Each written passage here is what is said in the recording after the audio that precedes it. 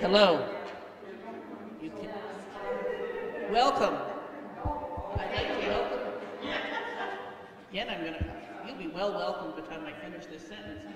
Welcome, Ian, and to all of our other guests here today, including those of you who are watching from home. A few housekeeping details first. When we get to the question and answer portion of our discussion, I will ask that you use this microphone so that those watching at home can hear your question as well. For those of you at home, you will notice a chat box next to the video if you're on a tablet or computer and not viewing full screen.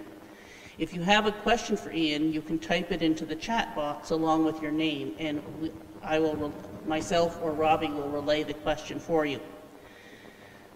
So while we would advertise this event as discussing Ian Mckercher's latest book, Death by Misadventure, Ian is open to discussing any and all of his 4 books.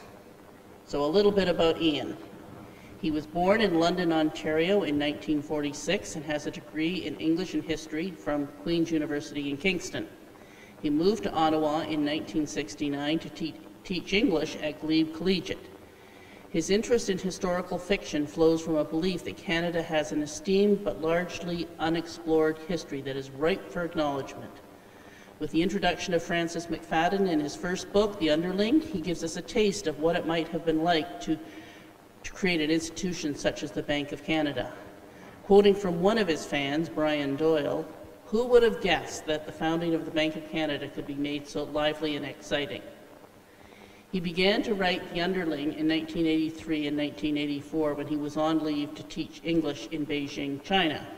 However, his teaching responsibilities when he returned to Ottawa meant that he was only able to write sporadically until he retired in 2005. So The Underling was not published until 2012. Its sequel, The Incrementalist, was published in 2016. Some of us had a chance to meet with Ian here in this sanctuary back in 2017 to discuss these 2 books. His last 2 books, Carbon Copy and Death by Misadventure, belong more to the mystery genre, but continue the adventures of Francis McFadden and the family of characters built up in the earlier novels. One of the more alert members of our book club pointed out to me that Norway had an armed forces training center in Canada during the Second World War, and that one of them, Little Norway, was officially opened by Crown Prince Olaf in May 1942. A memorial building commemorating those training centers is located near Gravenhurst. So the history element is still prevalent in his recent books. And with this, I think I'll turn it over to you, Ian. Well, thank you very much, Anne-Marie. And I'm going to move up to the action here so that if people want to throw things at me, it's a lot easier for them. So I'm hoping that the microphone still works, but I'm going to try to set up right here, if that's okay. Is that good? Yeah, I find that desks are a bit of a barrier. Even a lectern is a bit of a barrier between the speaker and an audience, and it's a reciprocal relationship here. I mean, it's not, I don't have to carry the whole show, right? Like, I need help from you.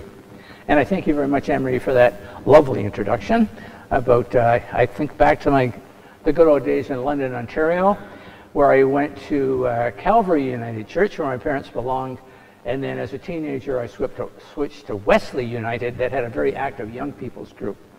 And then in Ottawa, I fell away from the United Church for a while, and then I got involved at Glebe St. James in the Glebe about 30 years ago, I guess.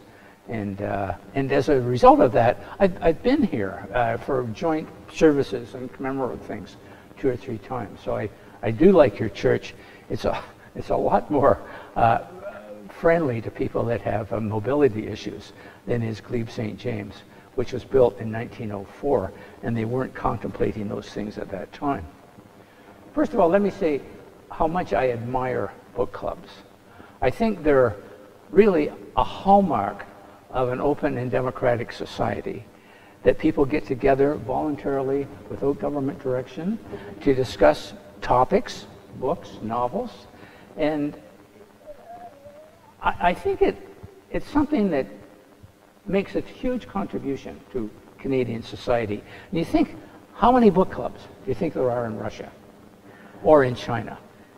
This is not something the governments of both of those countries want to encourage.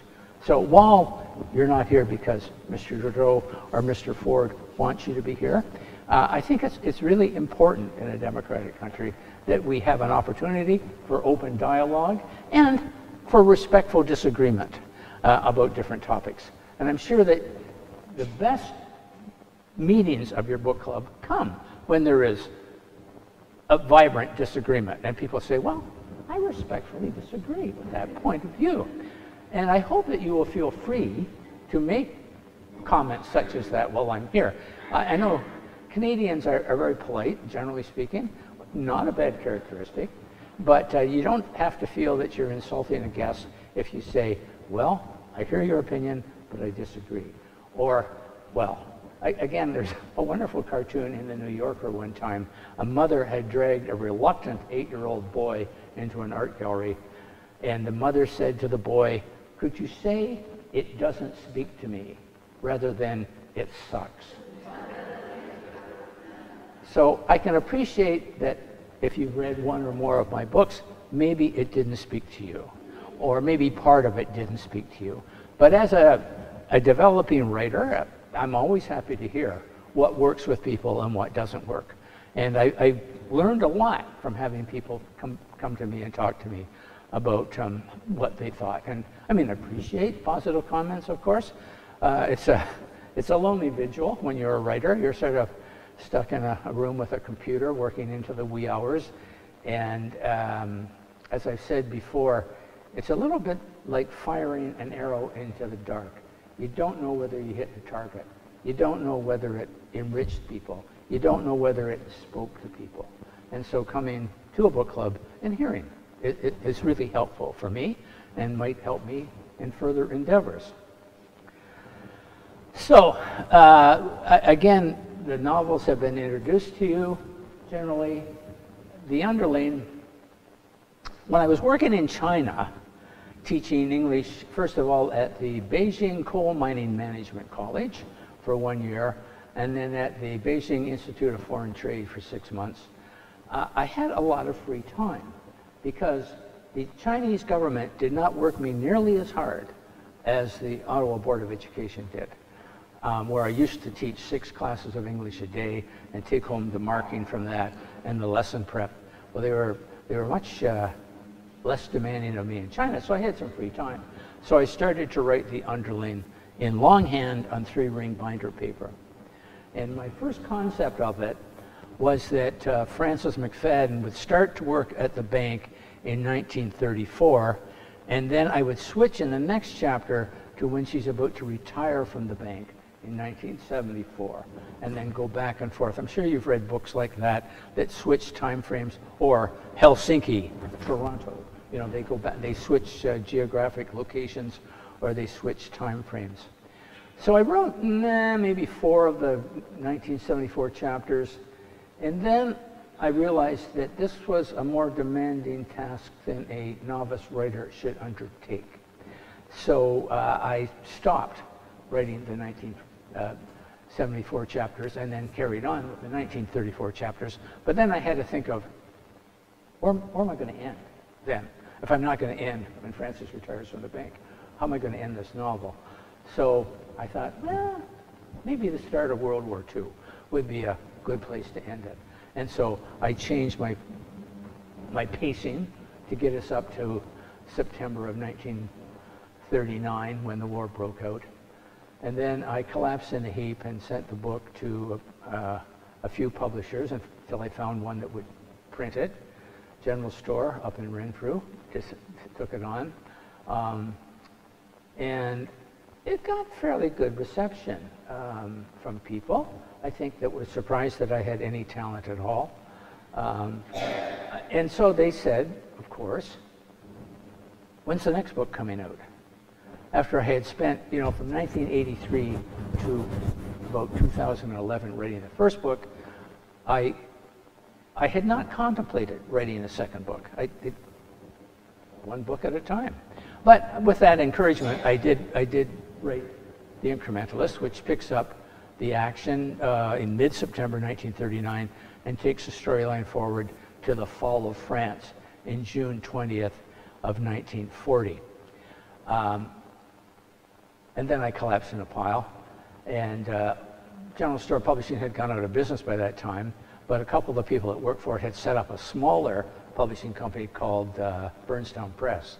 So the Incrementalist was published by Burnstown Press and came out in 2016, somewhere near there. And then Burnstown Press was so small that they didn't really, I felt, I appreciated that they published it, but they didn't do much support. They didn't, for example, they would not send it out to a bookstore unless the bookstore paid for it in advance. Bookstores do not do that for people like Ian Mckercher. Maybe they do it for Margaret Atwood. They don't do it for Ian Mckercher. So other than them sending some emails around to bookstores saying this book is available and putting the Incrementalists on their website, I didn't get that much support from them. Understandably, they were a small organization, and they weren't in the business of losing money, or they'd be out of business. So the next two books I self-published because I felt, okay, what do you need to put out a book other than a manuscript? You need an editor who is wise and judicious and supportive without being willing to crucify you for every missed comma. And then you need a book designer. And the book designer main job that greets you is the cover. And however, the book designer also decides on the width of the margins, on the spacing between lines, on the spacing between letters actually. They can get that down to a science. And what type of paper that book gets published on, and a whole bunch of things like that. So book designer, having a good book designer is really an important aspect of publishing. Now, of course, when I call on these people, of course, I write a check every time to the editor, to the book designer, and then to the printer. When it's ready to go, they send it electronically to the printer, and the printer, it's like any manufactured product. It's like doorknobs. You know, you think of writing as this beautiful, intrinsic, heart-palpitating event. But really, it's a manufactured product. You tell the printer how many copies you want, and just like if you're making doorknobs, the cost of making 10 is really expensive. If you make 10,000 per unit, it's a lot cheaper. So the printer kind of wants you to print more. And so there's a bit of debate there as to how many boxes of books do you want in your basement that may not ever sell.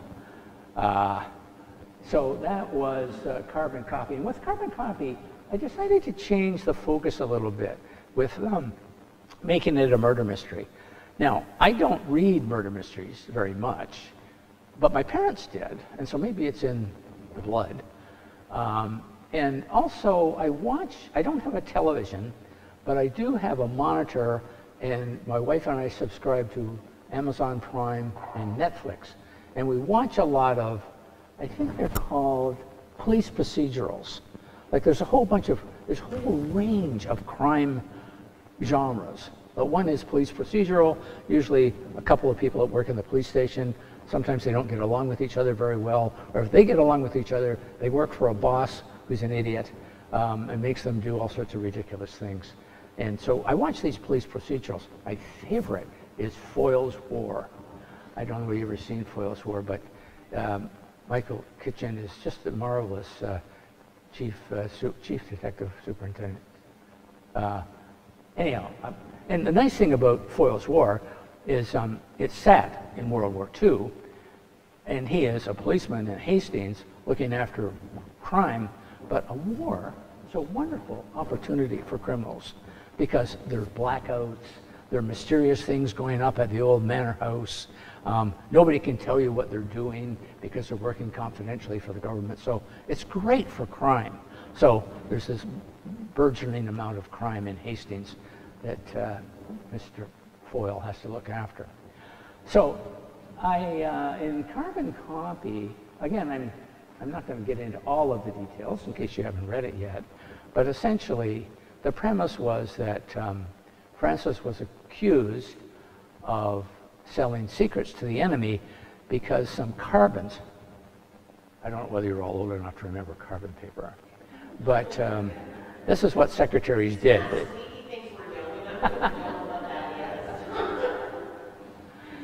Some carbons had been obtained by the authorities, and they had their initials in the bottom left-hand corner.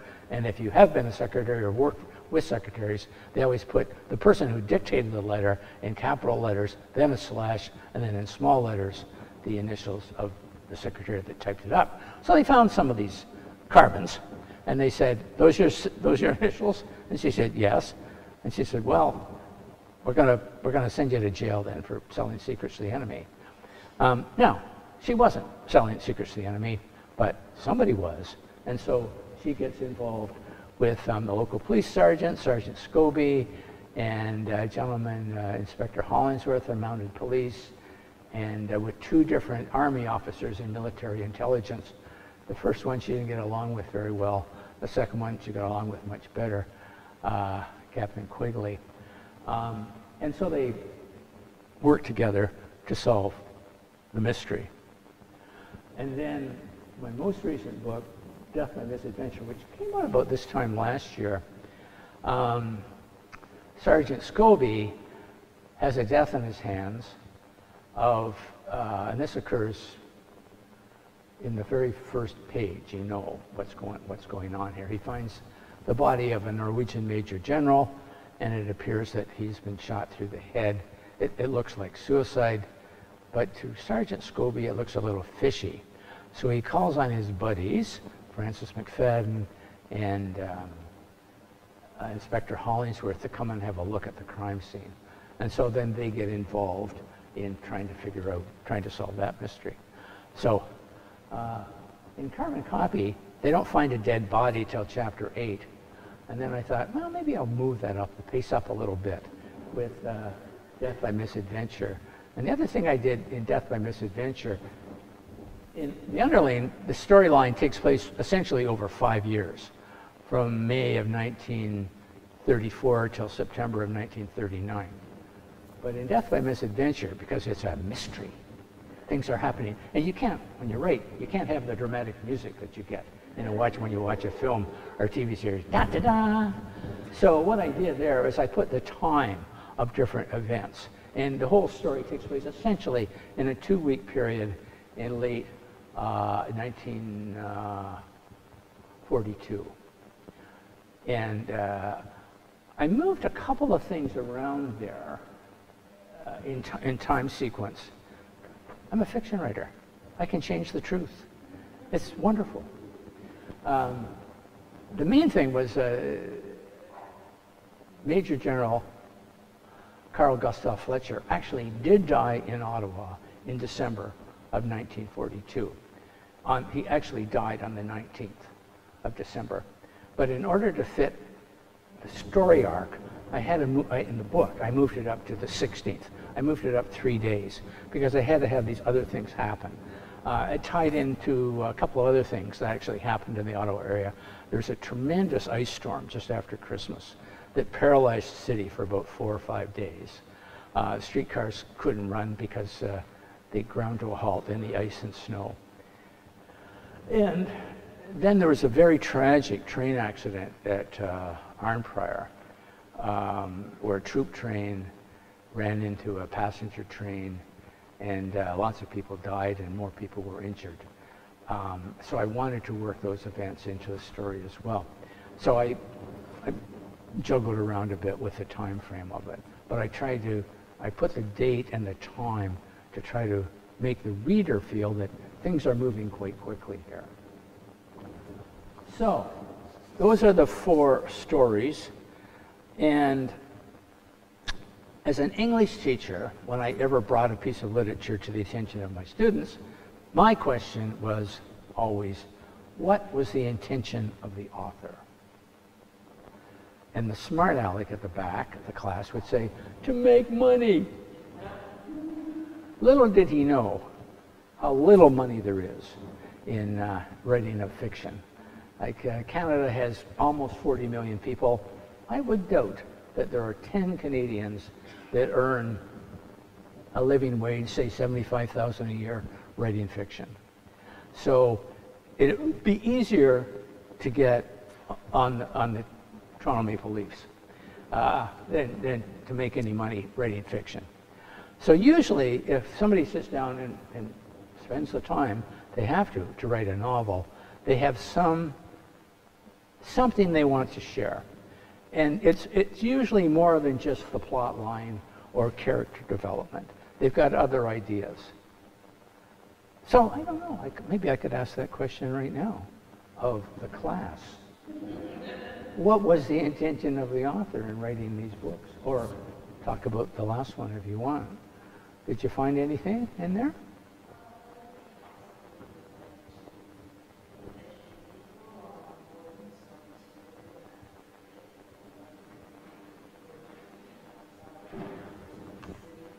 Okay, the response here was dealing with the time period and to make people more aware of what it was like to live in the 1930s or the earlier war years. Is that essentially what you said? And this is very true, because I don't know whether I studied history in high school and university, which I enjoyed, but it tended to focus on what we used to call gun and trumpet history, where you had a war, you had a peace treaty, you had the next war, you had the next peace treaty, and what went on in between the wars and the peace treaty was kind of sloughed over. And I've always felt that this was sad in the study of history because lots of things went on. Now, in Canada, between the First and Second War, of course, as around the world, there was a depression, which sometimes gets covered in literature, but sometimes not. So I wanted to look into, by picking, you know, a high school student, young girl, 17 when the Underlings starts, and her experiences with her friends and with her mother and with a new job and what life must have been like for her and how she helped form her ideas and do what she did. And also, again, I think Canadian history is underappreciated and under-taught, under-focused on, and I blame the Russians for this. Because in 1957, they launched the Sputnik. And everybody was agog that they could put this little satellite up in space. And suddenly everybody said, my gosh, we're way behind the Russians in science and engineering and technology and mathematics, the STEM subjects. We have to abandon everything to catch the Russians. Now, I would say that science and technology and engineering and mathematics are very important subjects. But not everybody is going to be a scientist or a doctor or an engineer. However, everybody is going to be a citizen of Canada. And I think citizens of Canada should have a much better understanding of our history and how we got to where we are today, or there's a danger that they may take it for granted and let our whole Canadian institutions and Canadian democracy slide. I'm always chagrined at the low percentage of people that actually turn out to vote at city, provincial, or national elections. When, I mean, you're called upon to spend maybe half an hour once every 4 years to go and cast a ballot for a candidate or a party that is platform you believe in, but a lot of people don't bother. And I think, I really also don't think that people should be compelled to, as they, in Australia, you get fined if you don't vote. I don't think that's a good idea. That's the stick rather than the carrot. But I would love to see Canadians take part in the debate on an election at any level, and then pick somebody. And if there's nobody that they like, run themselves. Go ahead, try it out. Stand for a public office and public service. I think we have a unique country. I mean, we've been lucky, I think, to have gained a lot of background from the British Empire and the British form of government, and also to be next door to the Americans. Now, there's lots of things you can complain about the British and colonial imperialism. There's lots of things you can complain about the Americans, but they've helped us become who we are. And I think it would be very easy now to say how we are different from the British, and how we are different from the Americans. That would not have been so easy to say 50 years ago. But I think in order to understand that, you have to understand our history. And by history, I mean, I think that what I would call Canadian studies should be compulsory in every year in high school. It's only one compulsory course now, offered at the grade 9 level. And it also should be compulsory at every university and community college course, where you have to take some Canadian studies. Now, if you're studying to become a physicist, maybe you could study, as the Canadian component, what has Canada or what have Canadians contributed to physics over the last 100 years. These courses don't all have to be the same. But I think we make a huge mistake if we don't understand our past, because, you know, the old saying, then you're doomed to repeat it if you don't understand it. Because as a nation, we have made mistakes as well. And I don't have to list those, but I think that Canadian studies should cover not just history, but geography and politics and economics and indigenous populations and immigration patterns and disasters, you know, warts and all, and we should be aware of all of these things and say, okay, we made a mistake then, let's not make that same mistake again. Okay, so I'm interested in talking about what it was like between the guns and the trumpets in the interludes between those events, which normally is what are studied in history.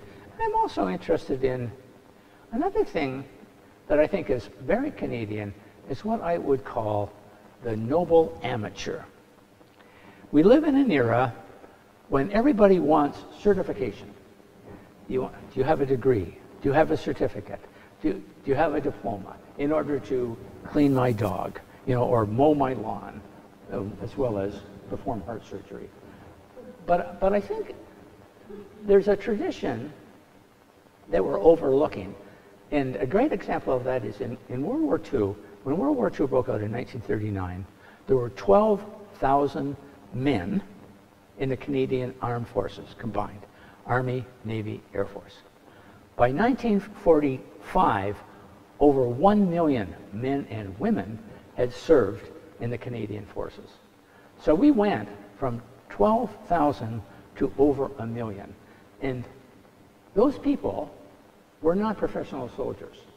Those people did not have a long history of dad and grandpa having served in the armed forces. They were people that left the plow, left their factory job, left their teaching job, left their job at Woolworths, and went and signed up and helped save the world for democracy. So they were amateurs. And I think a lot of people, and again, if you're here at Orleans United Church, you have a professional staff, but probably a lot of the activities that keep the church going are run by volunteers who may not have much experience in Bible study or community outreach or any of the things that Orleans United is involved in. But they say, okay, well, I'll roll up my sleeves and see what I can do here. You think of all of the people, I'm sure you know many, that are currently involved in supporting refugee families, perhaps from Syria, perhaps from Afghanistan, perhaps from the Ukraine, or countries around the world. And again, these people who get involved in these projects to raise the money and do all the support, they're not professionals usually in supporting refugees. They do it on their own because they think it should be done, they think it's a good thing, they think it will help others. So amateurs make a huge contribution to our society, but are not heralded. The same as book clubs are not heralded. Somebody should write a book about book clubs and all they do to support democratic institutions. So I think that what I would call an amateur does something that comes from the Latin. I took grade 10 Latin. Amo amas amat, amamas amantas amat. You love it. You do it because you love it, not because somebody is paying you or making you to do it. And I think that's at what an amateur does. Now, a lucky professional works at something that they also love, and it comes out in the way they discharge that profession. But I have a great admiration for people that take on something because they love it. And I mean, I have to say that I love Canadian history, I love reading, I love writing. And I wanted to make a little bit of a contribution to the history of Canada. And I know I've been questioned on this by people who say, well, this is fiction. How can somebody learn something by reading fiction? And I would say, well, just because something is nonfiction, it's in the nonfiction section of the library or the bookstore, doesn't necessarily mean that it's true. For example, in my research for the underling, I read 3 books on Prime Minister R.B. Bennett. They were skimpy at best, partly because R.B. Bennett had no children, never got married, was a workaholic, and when he was defeated by Mackenzie King in 1935, he hung around for a couple of years, gave up the leadership of the Conservative Party, moved to England, was made a nobleman, and died over there in 1947, and burned a lot of his private papers. So it's a little bit hard to tell that much about R.B. Bennett. But I developed a tremendous admiration from the man from what I gleaned from these 3 different books. However, while the 3 different books overlapped, they did not tell exactly the same story of R.B. Bennett. Now, I'm not saying that they lied. What I'm saying is they made choices. They highlighted, one writer would highlight certain things about Mr. Bennett, another would highlight something else. And so you don't get a complete picture, completely factual picture of Mr. Bennett by reading one book on him. So I would say nonfiction purports to be the truth, but may not be the whole truth. Just like the Bible. My writing is a lot like the Bible, I think. You can't copyright the title of a book. So when I spent a lot of time trying to think of the best topic for the book. And I remember saying to my wife, maybe I should call the first book The Bible, because it's found in hotel rooms all over the world. They can't copyright the title. So when I write my fiction, I mean, people ask me how much of this is true. And they ask me that so much in the underling that I put considerable notes into the incrementalist. Each chapter starts with a little quote that is substantiated and footnoted in the back. And in the back, I also have a complete list of the characters in the book who are real characters. So you're not going to find Francis McFadden in there, but you are going to find Graham Towers and Lester Pearson, because they appeared in that book. And so I tried to bring my benchmarks of history into the book. But I wasn't writing a history book. Although you could learn a lot about the history of Canada by reading those first 2 books, if you wanted to be bothered. And I hope people are bothered, and I hope people are bothered to the extent where they look at the book and they read it and say, I wonder if that's true. And then, I mean, the great thing about Google now is you can Google just about everything, although Google makes mistakes. So as much as they try to give you the real goods, they still make mistakes. So you can't believe everything you read in Google. I'm going to just mention 2 more things, and then I'm going to have a drink of water, and then I'm going to stop and let you ask some questions.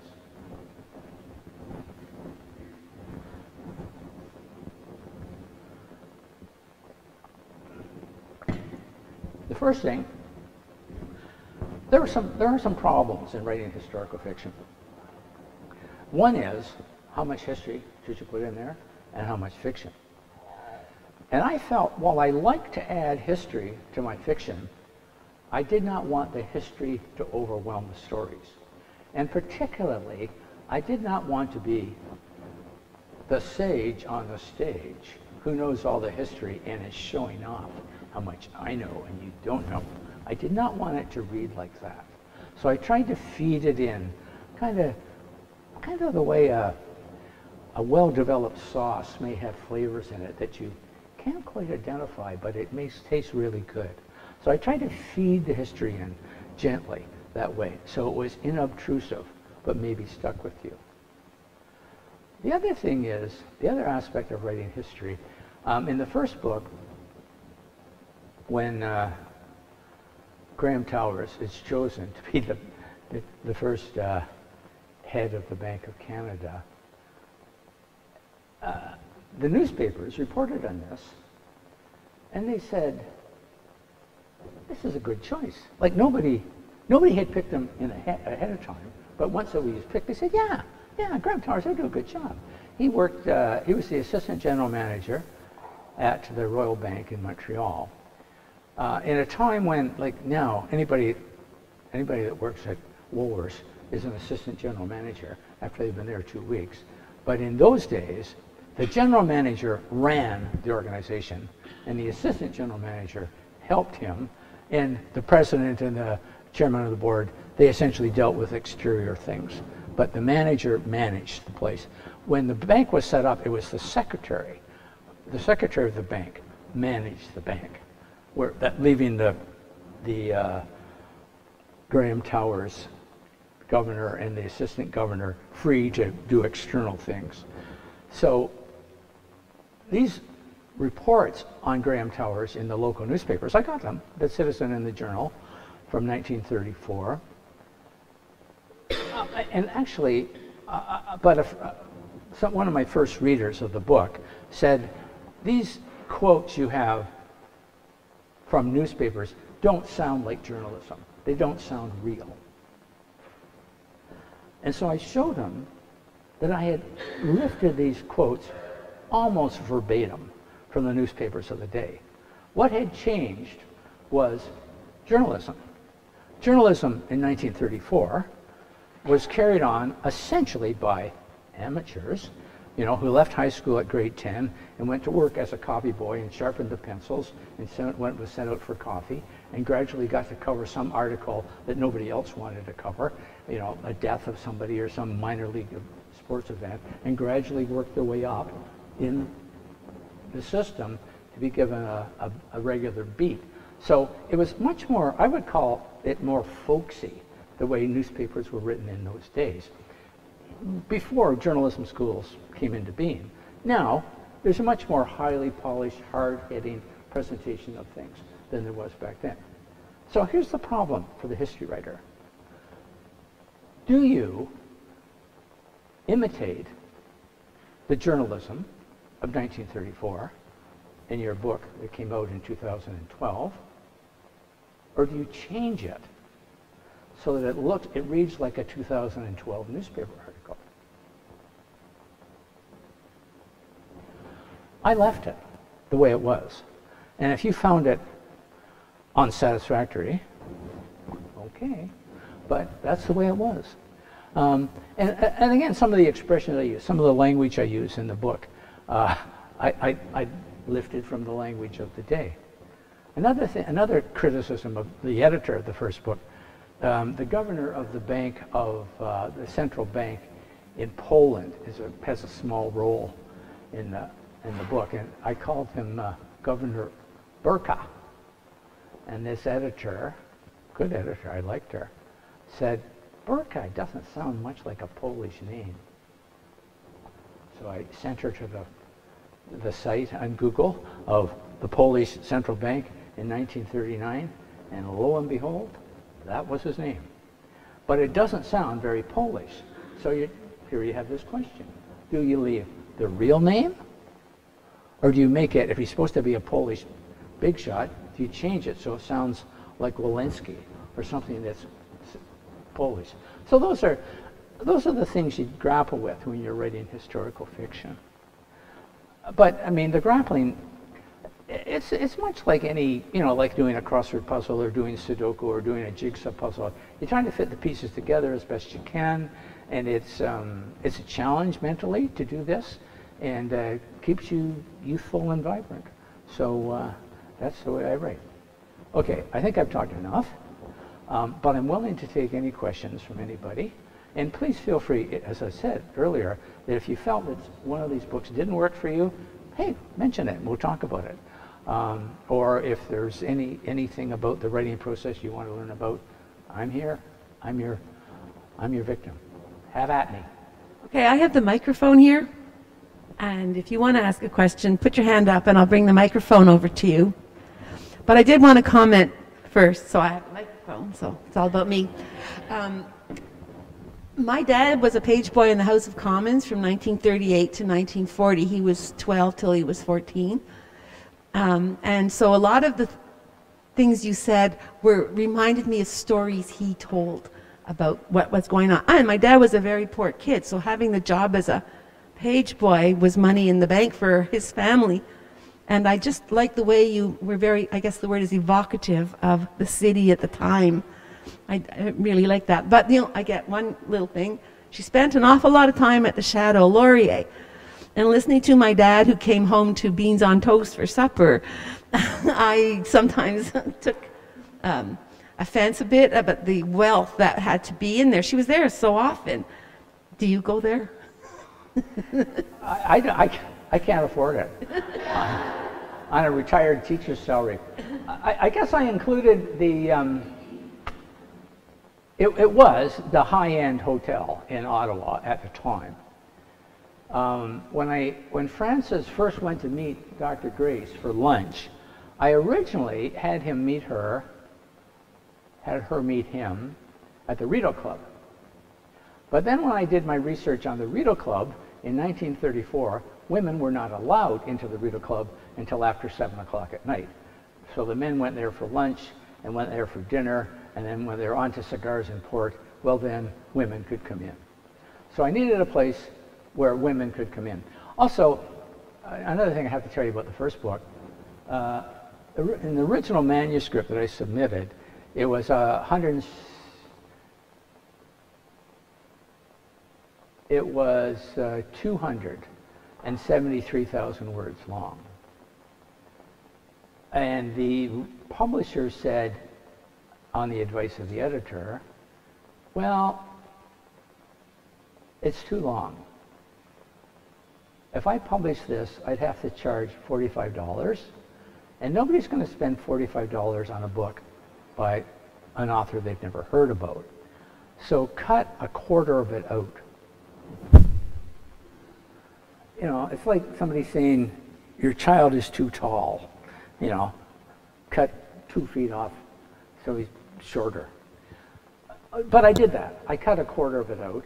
It took me 6 weeks over the summer of 2011, but I did it, and I think it was better for it. But in the original, I had a lot more detail about people. Part of the detail was on Dr. Grace, who was wealthy. I mean, he does take Frances for dinner at his parents' place in Rosedale in Toronto. His father was a judge. They were quite well off. And so he could eat at he was a bachelor. He could eat at the Chateau Laurier and the Rideau Club. And actually, part I cut out, he was so comfortably off that he didn't cash his government check from he worked at the Department of Finance. He just shoved it in a drawer. And for 2 months, he hadn't cashed his check, which of course threw off, this didn't make it in the book, but this threw off the accounting department because they had this uncalled for, essentially he's in debt that hadn't been paid because he hadn't cashed his checks. And he just forgot about them. He's a bit absent-minded. Nice character, but a bit absent-minded. So he was quite comfortable at going to the chateau for lunch. And Frances never paid in the early days. Once in the incrementalist, she takes over this expense account from Miss Briscoe, who never spent anything.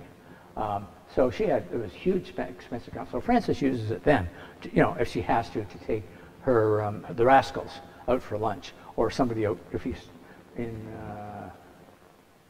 Death and Misadventure. Yeah, she takes the secretary out for lunch at the chateau because she's got the money.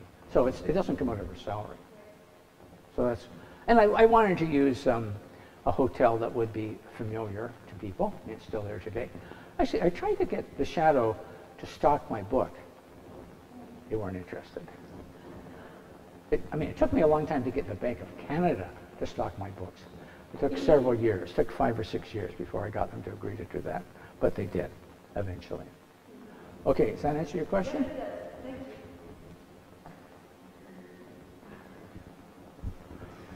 Okay, on Facebook, you posted that the Death by Misadventure is based on a true story. Can you tell us anything about that true story?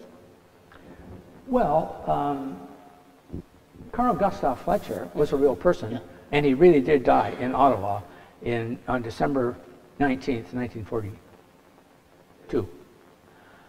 He shot himself in the head. Well, he really did. He really did commit suicide. Mm-hmm.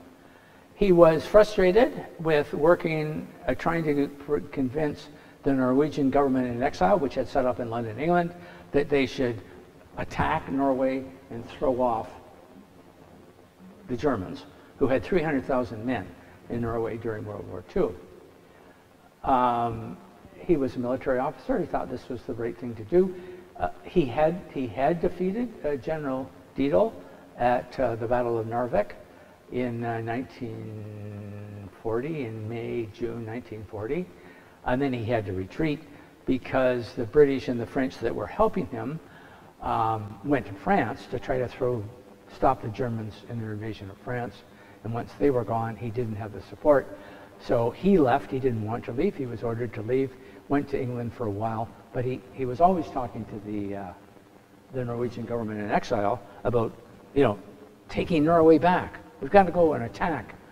But you can imagine the Norwegian government in exile were paupers. They had no money. They were living on the hospitality of England. And when France was falling, Norway was not a priority for the Allied cause, and would never be. I mean, they never went back until the very end of the war, really. So Major General Fletcher was sent to Canada to try to build a Norwegian army in exile amongst Norwegian Canadians who had come over here in the past 30 years. Many people came from other European countries as well, but there were many Norwegians and Swedes and Finns here. But they generally came here and went into farming or factory work, and they may have come over when they were 20, now they're 50. They don't want to join an army, even though they might have had strong ties to Norway. So this was a failure. I mean, you mentioned earlier, there was an air training place up at Dorset in Muskoka that was probably the most successful aspect of the Norwegians getting ready to go back to fight in Europe. But it was a failure. And then they directed him in 1942 to go to the Norwegian embassy in Washington as the military attaché. Now, every country has military attachés, but normally this work is done by a colonel on his way up to becoming a general. And this is, by some, is deemed to be a plum position where they get to interact with other military attachés from other countries.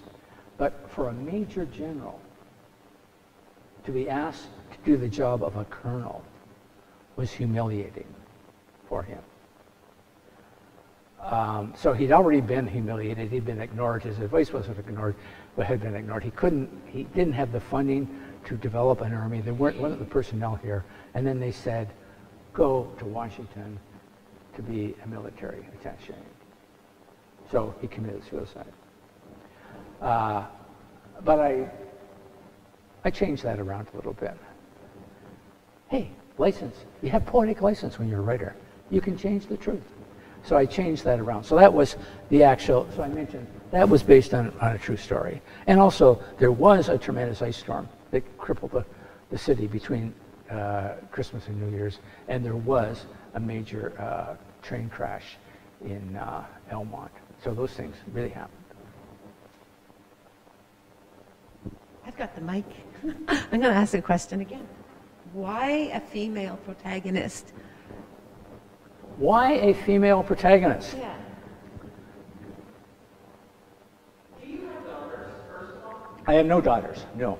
or no sisters either. I had a mother whose name was Frances, as a matter of fact, and I dedicated the first book to my mother.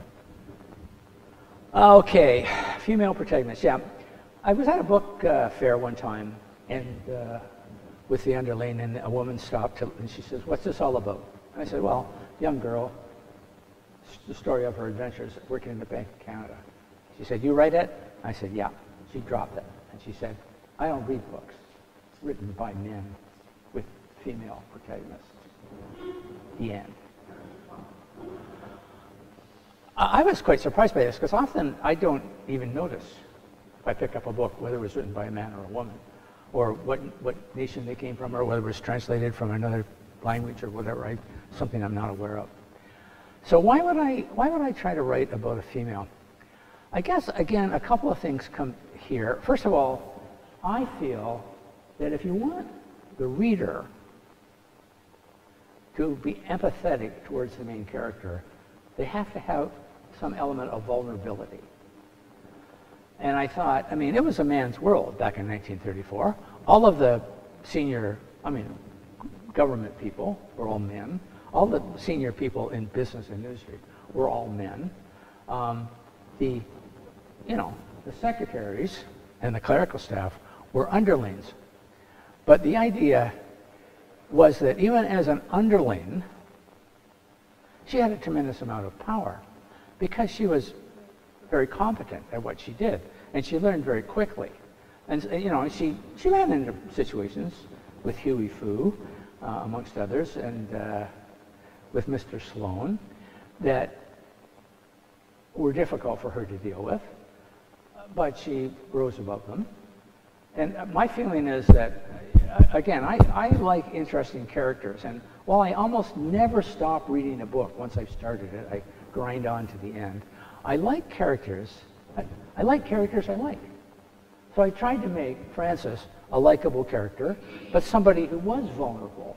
And so you'd say, "Come on, Frances, you can do this." You're kind of in her corner. So that's why I chose a female protagonist.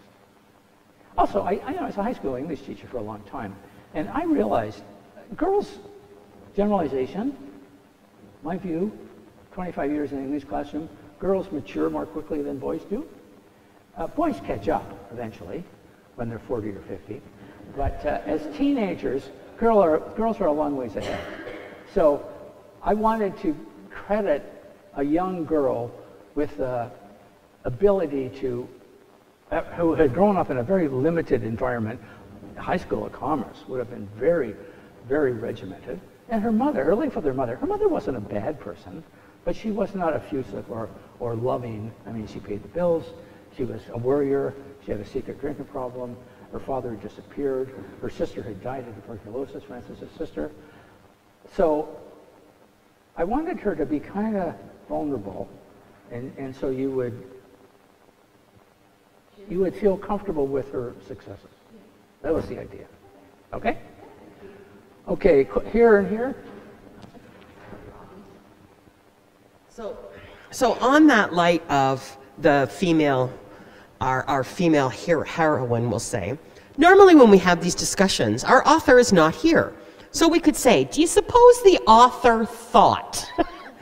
And so my question, I guess, is, or comment would be, do you suppose the author, as he was talking about learning from history and the way history deals with certain things, and if we look at, we don't want history to repeat itself, but we look at things like what happened with the Third Reich. So in light of certain things that are happening nowadays in the United States, we'll say, where women's rights are going backwards, and I look at Frances and what she basically had to do in, I've only read Death by Misadventure, where she went into conversations with these, smart men, we'll say, or men of power, and had to pretend she was taking notes and she was the underling. Is this a way of the author suggesting that we can't step back? Women do have to continue to move forward. When I was growing up, my mother said things like, you must vote, because there was a time when women couldn't vote. So every woman must vote. And that's what I taught my daughter. Even if you just spoil your ballot, So do you suppose our author, should we ask the author? Do we ask ourselves? Do you suppose that's what our author wanted us to possibly consider? Well, one of the titles I was thinking of for the underling, before I decided on that title, was Songs of the Unsung. My feeling was that women in that era did a tremendous amount to promote their boss, whether he was always a man, whether he worked for the government or he worked for private industry. The underlings, the women, were the glue that kept the place together. And Frances saw that quite quickly. And she saw how she was quite aware of power structures. And she realized what she had to do to get things done. And somebody said, oh, she's a woman's liberator, she's a feminist. I would not have said so. I would say she was a problem solver. This is how I solved the problem. And she didn't feel humiliated. I mean, she was fortunate in the male characters, like Dr. Grace, nice guy. He never bullied her. You know, he loved her. He loved what she did for him and how she made things happen. Graham Towers, the same thing. Like a very intelligent man, never spoke down to her, treated her the same way that he spoke to the Governor General or the Prime Minister, and really appreciated what she did to keep the office running. So I'm just saying, these are unsung heroines, if you will, of our country, and they deserve some recognition. So I'm trying to give them some recognition through this character I invented, Frances. And my other point is, if you've had no daughters, and you said you didn't have sisters either? No. Is the first one your mother? Well, is that picture of your mother? Like, no. The picture, this is the same woman. All of these pictures are the same woman. Her name is Bridget Hall. She is the daughter of very good friends of mine. The first picture, she would have been 16. And the more recent one, you know, she's just about to have her second child. She's 33. Does she live here in Ottawa? She lives in Ottawa, yeah. And when I worked with the book designer for the first picture, I took that picture. She had, 16 years old. She had long shoulder-length hair. And so the book designer, Mckercher, wonderful, wonderful, creative genius. She said, when's this book set? I said, 1934. So she had big Macintosh computer. She typed in movie stars, 1934. Boom, up came 100 pictures of movie stars in 1934. So she started to pull the hair design off of different movie stars. She kind of looks like Princess Elizabeth at the time with that hair. Well, actually, it's Myrna Loy. Is that right? But the part was on the other side. But this is what a designer can do. She switched the side, the part. She put it on Frances's head. It was, of course, a colored picture that I'd given her. She took it down to black and white and then built it back up, as you probably remember, some of the older members here. Remember when they actually hand-painted black and white photographs? So that's what she wanted it to look like. So that was Bridget, and I just keep phoning her up every once in a while. Bridget, I need some more pictures. So we moved it right along. Okay, Mike.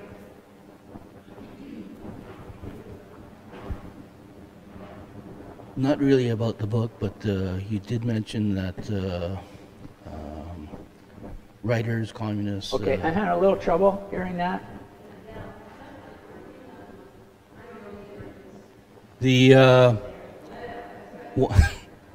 In your comments, you mentioned that the people who write newspaper articles, their method of writing has changed quite a bit from the past to today.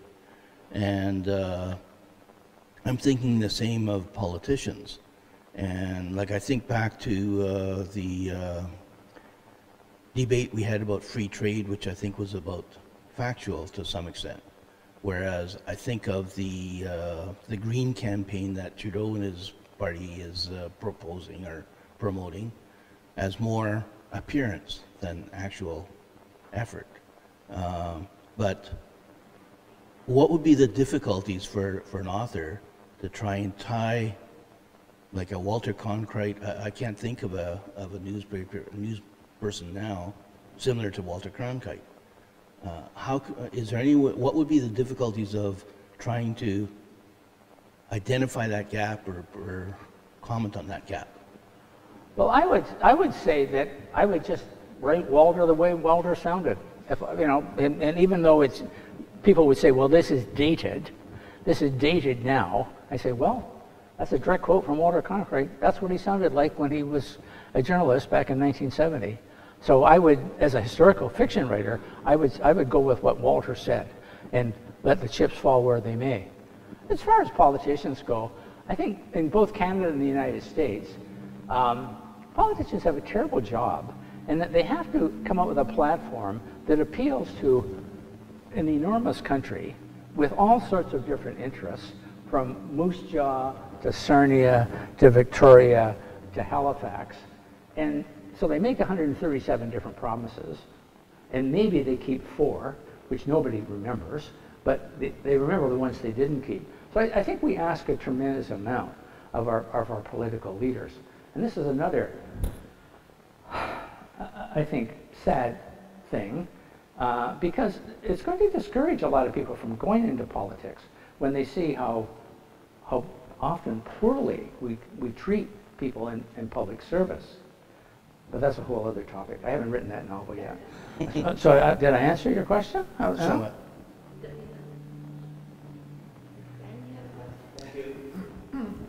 Hi, yeah, I've read The Underling and The Incrementalist a couple of years ago, and I started again, knowing that you were coming, and I'm surprised at how much I'd forgotten and how much came back. It was very, very interesting. I also did read Death at Misadventure, so thank you.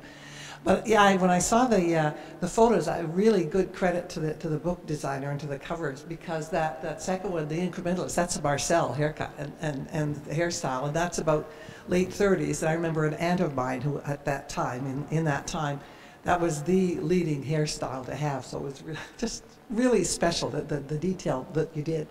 And when they had their drink of the Macallan, the Oh Be Joyful. Yeah. So my uncle's was Oh Be Joyful, Oh Be Jubilant. That was that was the drink.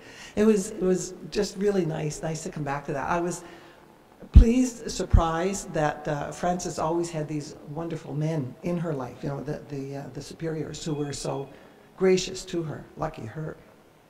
But she did have some bad experiences too, for sure. Mm-hmm.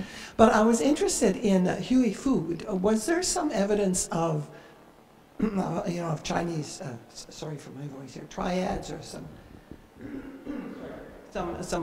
problems? Because it sounded as if there was quite a syndicated crime ring in Ottawa at that time. Okay. Oh Be Joyful, first of all, this was my grandfather's expression. When he would come over, he weighed about 90 pounds, and he liked, when he came over for a visit, he would say to my mother, Frances, how about a little Oh Be Joyful? Which to him was gin and hot water and sugar.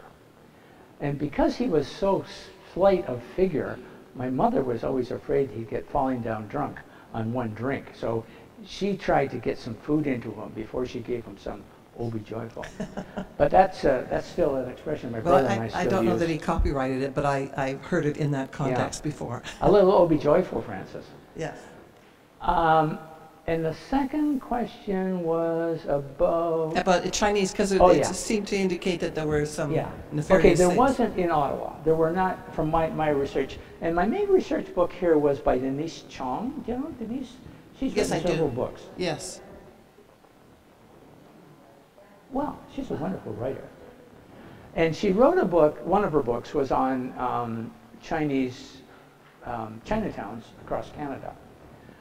And while there was a Chinese community in Ottawa, it was mostly dealing with corner stores and restaurants down on Albert Street. And do you remember the Golden Dragon that used to be down on Albert Street, just to the east of Bank? That was Chinatown in the 30s. My feeling, there were Chinese tongs, they called them, in Vancouver and in Toronto. And I think they existed much like the mafia did in the United States, in that the Italians felt that the white man's law wasn't going to help them. That if they went and complained to the police department, who in the United States, at the time anyways, were mostly Irish, they would be dismissed. So they set up their own kind of justice system, which was rough justice sometimes. And I think that this is something that sometimes happens in minorities. I'm not completely fluent with the Chinese tongs in Vancouver and in Toronto, but my guess is that they felt that if they had a legal or a justice problem, they would not be listened to. So if they had to solve something, they had to do it within themselves. So they set up a second system of justice. And we would say, well, that's illegal. Well, it was illegal, but they felt, and rightly or wrongly, that they would not get the respect that a white person would in a time of racial discrimination. So that's what that's how I set up Huey Fu, as this guy who helped you out. I mean, he becomes a very good friend of Francis, and they do a bunch of. Actually, somebody when I wrote the first book, they liked Huey Fu. I remember this woman saying, "I really like that character." So I said, "Okay, he's a keeper." You know, so I worked him through the other novels as well. And again, he's loyal and honest, and as long as you don't try to one-up him. And Frances never did. You know, Frances in The Underling, when she's got to come up with that money, very short, she misunderstood. You know, cash meant cash, not a check. So she has to scramble to solve that problem. But once she does that, like he rescues her from being sexually assaulted, actually. And after that, they become very close friends. Although her first impression is, oh my gosh, I don't want to have anything to do with Chinese again after that experience. But then they become friends. So she grows. I mean, she grows through these different experiences. But according to Denise Chong, anyways, there was not, the Chinese community in Ottawa was small, and it was mostly limited to corner stores and restaurants and laundries. Like I have I don't know whether you've ever seen a Mites directory, city directory. They used to publish these every year because people often didn't have a telephone. So if you wanted to get in touch with somebody, you'd look them up in the Mites directory, and it was a double entry directory. First of all, it had everybody alphabetically. Well, the male or the household leader, anyways, if there was a male in the household. And then it did it also by streets. So I used to live at 184th Avenue. I could look up 184th Avenue in 1938 and find out who lived there. And once I've got the name, I could then check the name and find out where that person worked in Ottawa. So in the 1938 Ottawa City Directory, there were 43 Chinese laundries. So, I mean, you've done laundry. It's even with an electric washer or dryer, it isn't all that much fun. But when they used to do it by hand, you can imagine how difficult it was. And it was just a job nobody else wanted to do. And that the householder, I mean, we're talking about middle-class people here. And I lived in one of those houses in the Glebe, 3-story house. The third floor would have been for the live-in servants.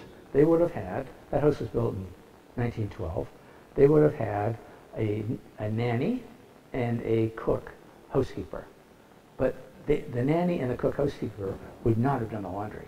They would have sent the laundry out to a Chinese laundry. So that's the way it was.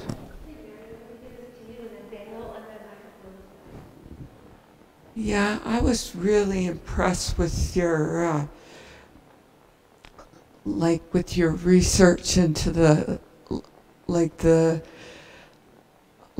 made me want to go back to the 30s and 40s and live in Ottawa at that time. Like your knowledge of the streets and the streetcars and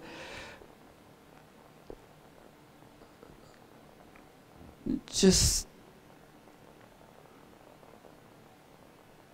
the geography of Ottawa at that time wasn't really impressive. Well, I think part of that comes from the fact that I didn't grow up in Ottawa. So I had to, in order to come to a better understanding, I had to do a lot of research. And I got a map, actually, of the streetcar lines. And, Ottawa was much smaller then, of course. It ended at Ottawa, and the east end ended at the Rideau River, essentially. And in the south, the Rideau River also at Billings Bridge, south of Billings Bridge, was not in the city of Ottawa. So the streetcar at the time, nobody would have had to walk probably more than 500 yards to the streetcar line. And so people used like millions. They had I think in 38, Mckercher also tells you how many people are living here. I think it was about 55,000 people. And 55,000 people took something like 4 million rides on the streetcar. Because I met a lady who grew up as a child in the Glebe. Her father worked downtown as a government. He took the streetcar downtown, took the streetcar home for lunch, had lunch, took the streetcar down, came home after work. And they went everywhere by streetcar. They didn't own a car. People didn't own cars in the same frequency as they do today. So it was a much smaller town. And also, you may have read some of these books about the Ottawa Mandarins, the senior men mostly in the government. And this would have been a very small group, like maybe 50 men, essentially ran the government. They were either cabinet ministers or deputy ministers or in charge of different major departments.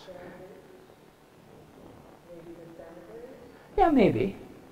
But it was a small group, and they would have known each other. And so they would meet for a drink, or they would meet up at the Five Lakes Fishing Club, which was actually a fishing club, where they would, and again, in those days, women weren't allowed. Mostly they went up there to drink, I think. I don't know how much fishing went on, but they got out of town. They went up for a drink.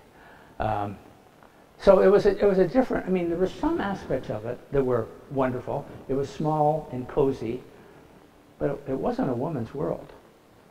Women stayed home with the kids and had to quit their job. Usually, if they weren't the government, they had to quit their job when they got married. So this is another reason. People often say, "Well, I wanted Frances to get married. I wanted her to meet somebody, and live happily ever after." Well, she loved her job at the bank, and in order to get married, she would have to quit her job in the bank. When the war started, they eased up on that a little bit because they needed more women to work in support roles. So they eased up on that requirement a little bit. But it was just understood that any woman that got married would, of course, resign to go home and look after her husband and prepare for the little ones. So while it was beautiful in Ottawa in many ways, I think there were some aspects of it that weren't so beautiful. No. The Bank of Canada had air conditioning. It was the first building in Ottawa that had central air conditioning, but it did not work very well. They were having difficulty with it. But yeah, you're right. There would not have been air conditioning. Yeah, mine is more of a comment than a question. The book I read was The Underling, and hearing you talk today has put me back to the career I was in, which was similar to yours. I worked with the Ottawa Board as a teacher in the 70s, 80s, and 90s. And your character in The Underling reminded me of the secretaries in the schools. I mean, if we had a problem, we went to the secretary. The secretary knew the school. They understood the structure of the school.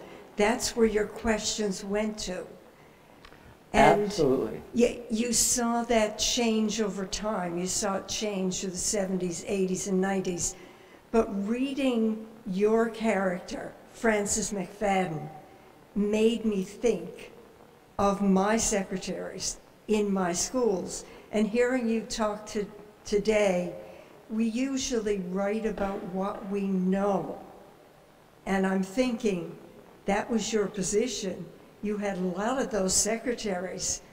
And and I could see maybe how the secretaries in some of your schools might have contributed to the character that you wrote about. Yeah, I would say that the Frances character isn't based on any one person, but on a number of different secretaries that, including my mother, actually.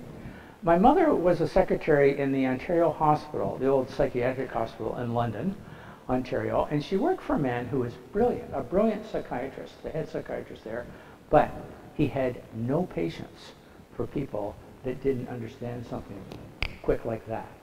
And he would yell at doctors who came in with some inane question. So my mother, as his secretary, when the doctors came in and said, I need to speak to, his name was Dr. Stevenson, the head of the hospital. I need to speak to Dr. Stevenson about this. If Dr. Stevenson was in a bad mood, my mother would say, why don't you just leave that on my desk? And I'll give it to him tomorrow morning when he's having his coffee. And then, i.e., it will get a much better reception then. Now, my mother would not have done this, but she could have said, go right on in, and it'll rip your head off, you know. The secretary had a tremendous amount of power. And certainly, the head secretary at Glebe Collegiate was a woman of grace and composure and tremendous skills. And I used to have student teachers from Mckercher come to me, and I used to give them what I called the labors of Hercules. I gave them some little questions to come to. I mean, they also taught some classes, but I gave them this the labors of Hercules, and one was about the power structure in the school, and the essence of it was the most important person in the school was the head secretary. The second most important person was the building custodian. Because these people, I mean, the principal, the vice principal, the department head, really had no impact on you as a teacher in the classroom. But the head secretary could save your bacon if you forgot to get your marks in the day they were due. Or the building head custodian, if your outlet didn't work at the back of the class and you wanted to show a movie, he could solve that problem for you very quickly. Or not, if he chose. So that's where the power was. And I think, again, where's the power? Like Frances, these books are about power. And while she doesn't abuse it, you might question that in Carbon Copy when she has a little run-in with this military intelligence guy. And she essentially sends him to the far north. But other than that, she does not abuse the power that she has. But she has the power. And I think in any organization, I mean, you see it in families. You know, there's a power structure. Maybe it's obvious, maybe it's not. Other questions? In the same way corporals run the military? In the same way? Corporals run the military. Yeah, certainly in Death by Misadventure. Yeah, that was one of the themes there. The corporals were the ones that did everything. Privates didn't know anything. Above the sergeants and up were all paper pushers. The corporals ran the according to the corporals, ran the army. Yes. So I have sort of two questions. One is a bit of a biggie and the other one is smaller. I'll start with the biggie. You're obviously a history buff and your research is really very, very good. I'm wondering, do you ever think of what the fabric of Canadian society will be like in, say, 2050, because you know so much about the past and how it has evolved? Does that interest you at all, or do you think of it? Or? Well, if there was a time machine and I had the choice between going back 100 years or going forward 100 years, I'd go back. Yeah. Because I'd like to see what it was really like. I've read about it, but I would like to see what it was really like. As far as where we're going to be in 50 or 100 years, I'm confident that we're in a good place. Things aren't perfect. You read the newspaper, you watch the news at night, there's lots of problems in the world, but I think Canadians have developed, we have two benefits that the British and the Americans don't have. The British have this history of a class society where what you did for 1,000 years depended on what class you belonged to. That's changing. but it's a slow thing. And the Americans have this polarization between, right now, the Republicans and the Democrats, and there's no middle ground. They've lost the middle ground. Whereas I think partly because since the British conquest in 1763, there were 60,000 French Canadians here, and all of the ruling class of the French Canadians went back to France. The church stayed. So the British made a deal with the French Roman Catholic Church, and they said to them, keep your land, keep your religion, keep your schools, keep the lid on things. They did that for 200 years until the Quiet Revolution in the 1960s. So, but there was a sense of compromise there. I mean, that compromise in 1763 did not exist in England. Like, the Catholics could not enter the professions. You know, a Catholic group could not get together in more than 4 people at a time. They were discriminated against. They were denied access to, you know, being an officer in the military or becoming a lawyer. So in Canada, they said, okay, what are we going to do here? And they made compromises.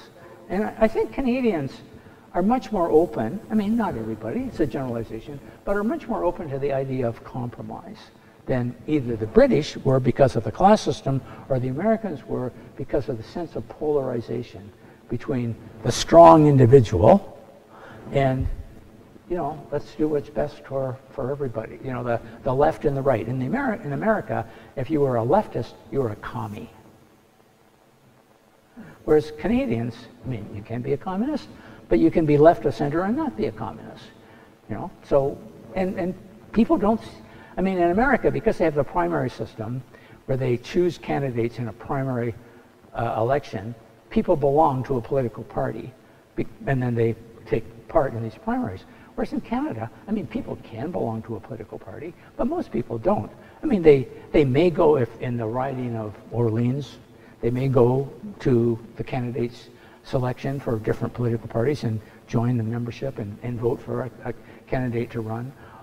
They may not even vote for that person in the election if they don't want to. But I think political identity is much more fluid in Canada. You know, we have the same ridings provincially and federally. The same ridings in Ontario vote Conservative provincially and Liberal federally. Not completely, I mean, it's not completely the same, but people don't seem to mind. You know, that, in fact, I think a lot of Canadians like to have one party in power in Toronto and another party in power in Ottawa. They feel more comfortable with that. And I can remember too when Mrs. Dewar, Marion Dewar was mayor of Ottawa, a very successful and popular mayor. I mean, she was associated with the NDP. So the same people on the same street voted NDP municipally, you know, Conservative federally, and Conservative provincially and Liberal federally. So it seems to be more pragmatic and open to fluidity than in the United States. So we're lucky. And I think that as Canadians, we've grown up with that. And whether you're overtly in favor of one thing or another, you're more open to a sense of compromise.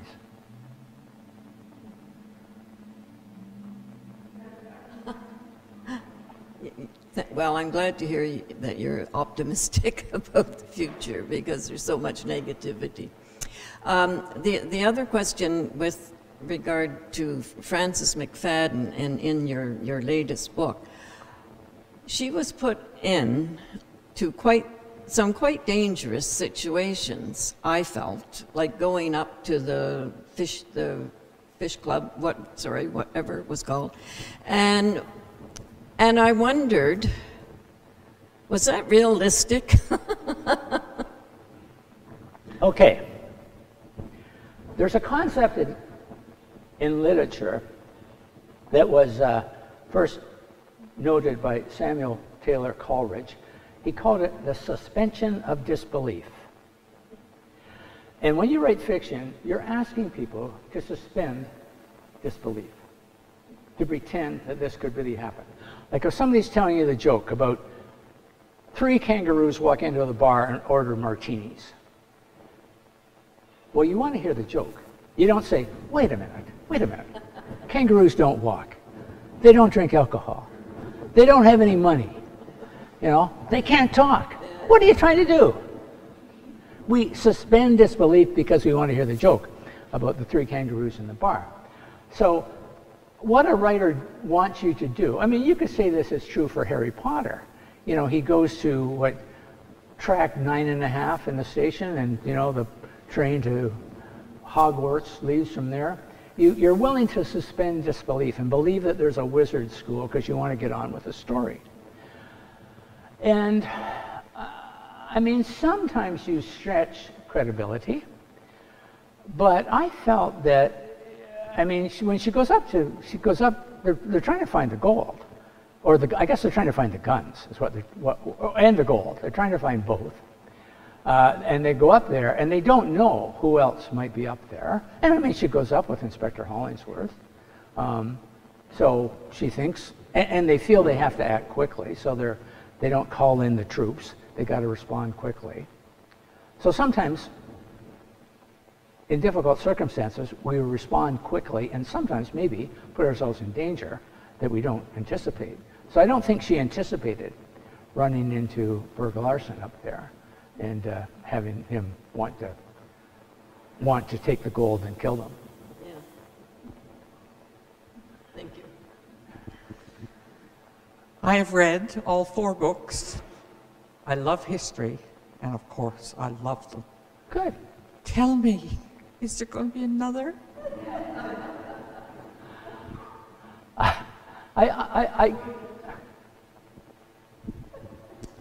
I'll just tack my question on to that, is have you considered writing about any other moments in Canadian history? Okay, well, we'll do this one at a time. I know that, again, I'm flattered that people, when they read the first book and the second book and the third book, they said, I loved it. When's the next book coming out?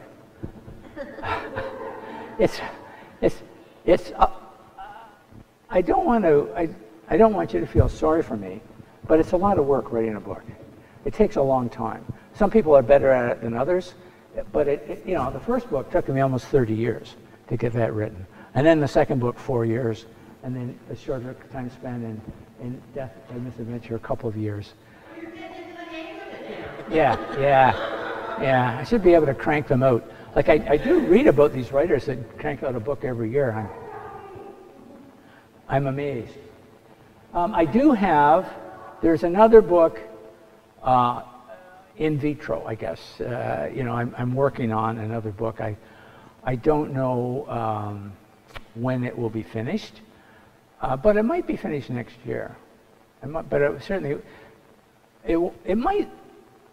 When you do the first draft, and the first draft really isn't the first draft. I keep all of my chapters in a separate file on my computer, and I keep the date that I modified each chapter in the header.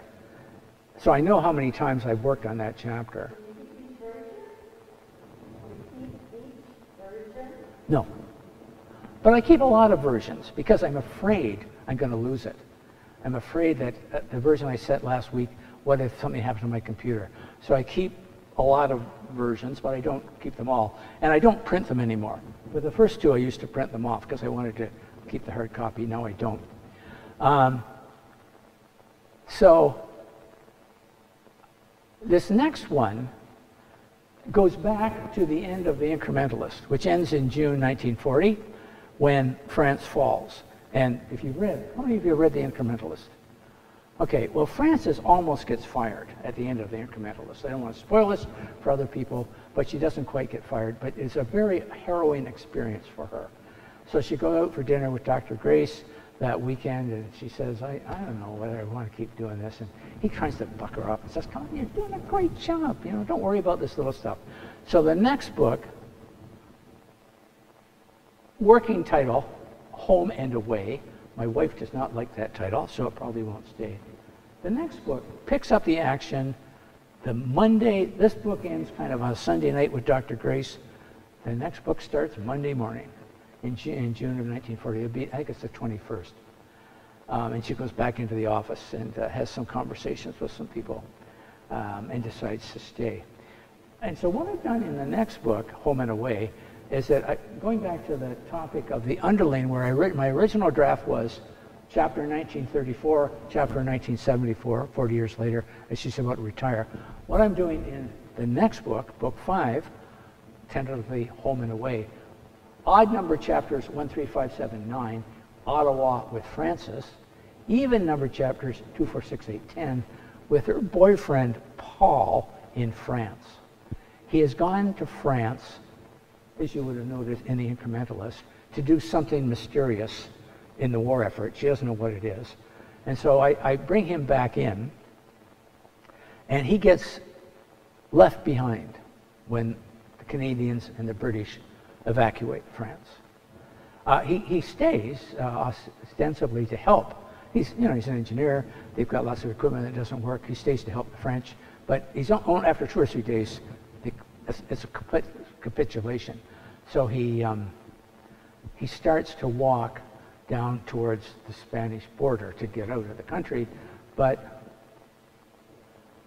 the best intentions of us all sometimes are led astray. So he ends up staying in southern France. So those chapters, the even number chapters, are Paul in France. The odd number chapters are Frances in Canada. And then at the end of the book, they both end up, they brought back together in England. He goes back to England to get some training. He's doing some sort of, undercover work to help people get out of the country and things like that. And she and the governor go over to England. England was really out of money, and they wanted more resources from Canada and Australia and New Zealand, and they didn't really understand the Canadian taxation system, which originally left most of the taxing powers to the provinces. The federal government could, they got money from excise taxes. They could tax things coming in. But the provinces had the right to do income tax. So the federal government couldn't just raise taxes. Now, they worked out a deal in the late 30s where they took over the taxing powers of the province. But the British, they didn't have provinces. They had counties, and they had a national government. They couldn't understand, but the Canadians couldn't give them more money. So they were always bickering back and forth about Canada's contribution to the war effort. So in the next novel, Graham Towers goes over with Frances to help sort this problem out. So that's where Frances and Paul get together towards the end of that book. But it's, as I say, it's on the blocks. I'm working on it. I won't get it finished before the end of the year. And once the book is finished, i.e. once I've gone through all these chapters and tied these things all together, and it's ready to be read by somebody else, I usually have 5 or 6 people read it and comment on it. And then I take that final draft and get it to the designer, and then, get it to the editor, then get it to the designer, then get it to the printer. That whole process takes about another 6 months. So probably won't be out before this time next year.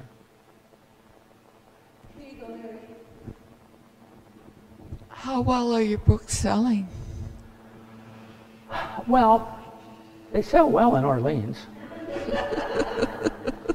They,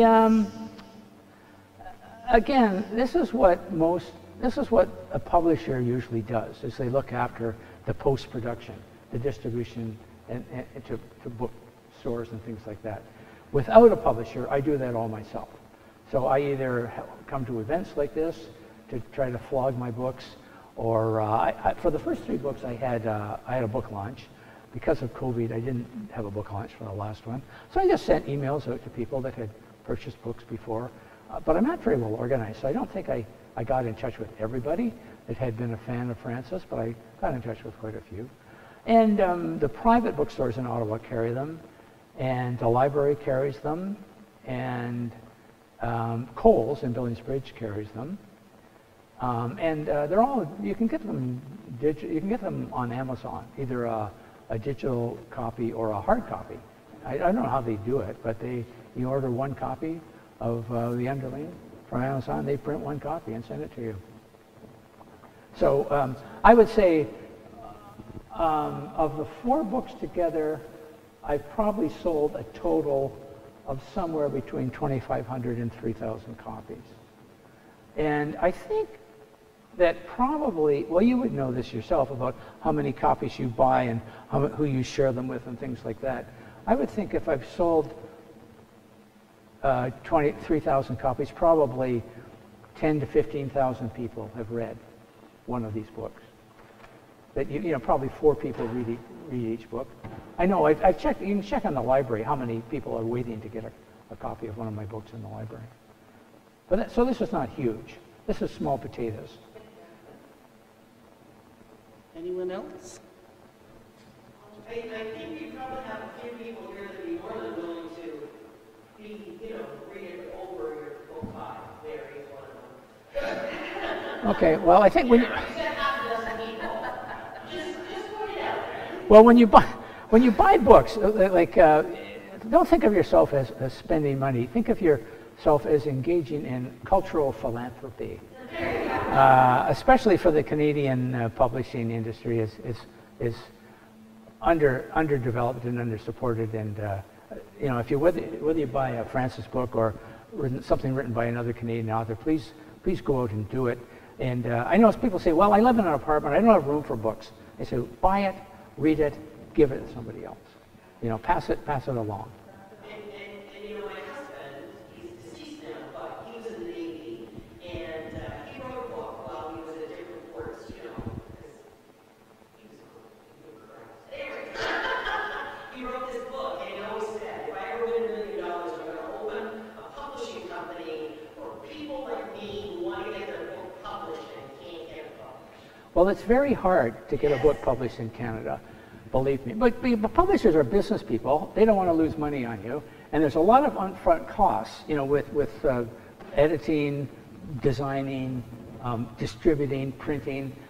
They don't want to take I don't know whether this statistic is still true, but at one time, about 20 years ago, someone told me a publisher will get 100 manuscripts.